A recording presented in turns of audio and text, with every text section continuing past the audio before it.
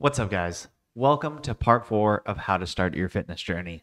In part 1, we discussed mindset, both commitment and consistency, so that you can ensure that you stick with this long enough to see the results you want to see. In part 2, I provided you a super simple, excuse-proof workout plan that you can do literally anywhere at any time with no equipment. And in part 3, we covered the fundamental movement patterns which we use to create well-balanced workouts. In this video, I want to talk about how to take those movements and make progress in a few different ways so that we're getting better with them over time and ultimately getting the physical results that we all want to see. We'll also briefly talk about how to make certain body weight exercises more difficult or easier depending on your skill level, because it's not as intuitive as using free weights where you can simply add or remove weights from the bar. When it comes to putting on muscle or getting better at a certain calisthenic skill, growing in the gym really just comes down to making progress in some measurable way. So imagine you're trying to run a 5-minute mile.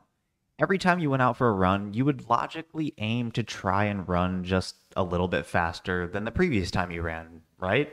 The same concept applies to strength training, and the term that's commonly used for this is progressive overload. To keep it simple, it's the process of continually increasing the demand that's put on your muscles. Over time, you literally aim to make your workouts harder. Fun, right?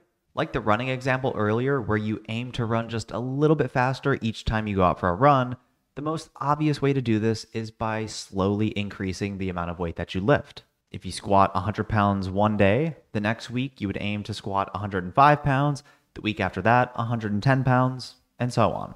But that's not the only way to apply progressive overload. In addition to increasing the weight, we can also increase the reps, increase the number of sets we do, increase the time under tension, as well as the frequency in which we do the exercises.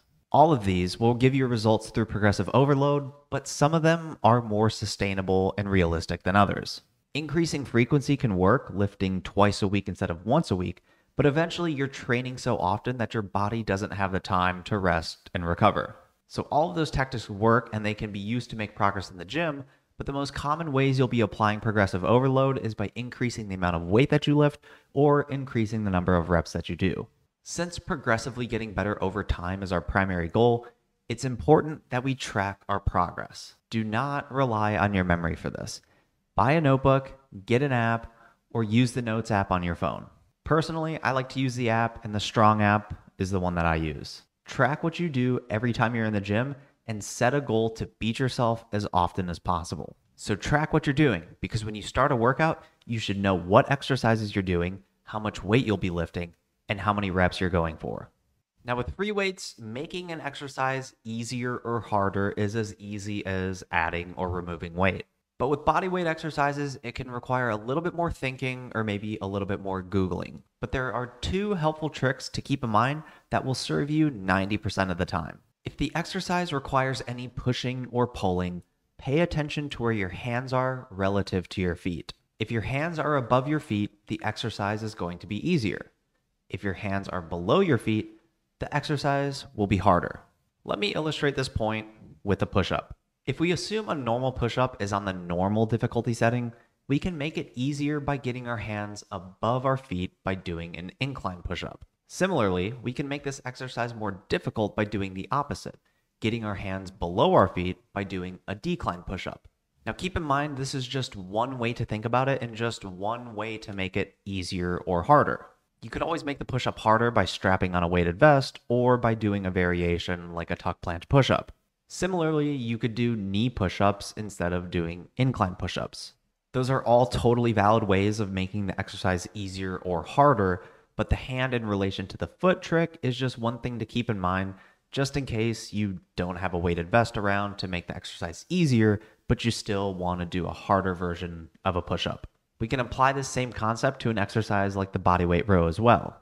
The closer we are to standing where our hands are above our feet, the easier a bodyweight row is. But when we have our feet above our hands with our body at more of a decline angle, the bodyweight row gets harder. Now let's look at another bodyweight exercise, the L-sit. And this is a good exercise to look at because there's no pushing or pulling involved in the exercise. You're just holding a static position. So if you can't do an L-sit or other static exercises, how do you make them easier? It's all about adjusting your center of gravity, and to do this, you tuck your legs in closer to your body. And once again, we can apply this same logic to other static holds, like the front lever.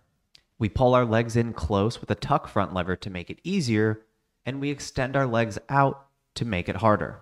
Whether you're trying to become a faster runner, a better musician, or a more skilled painter, getting better all comes down to making progress. And just like those skills, getting a more muscular physique also comes down to making progress in the gym. The good news is that it's actually easier to measure and track progress in the gym than it is with a skill like learning how to play the guitar or learning how to draw. The bad news is it tends to hurt a little bit more. But once again, the soreness and the sweat is all a sign that you're doing the right thing. So if anything, look at this as an opportunity to take advantage of the advantages you have in the gym with such an easy and measurable way to quantify and track your progress. Go into the gym with a plan, track what you're doing, and focus on being better than the version of you that walked in the gym last week. If you like this video, please consider liking the video and maybe even subscribing to the channel. And if you have any questions about any of the material that I covered in this video, please feel free to leave a comment below. As always, thank you so much for watching, and I'll see you in the next video.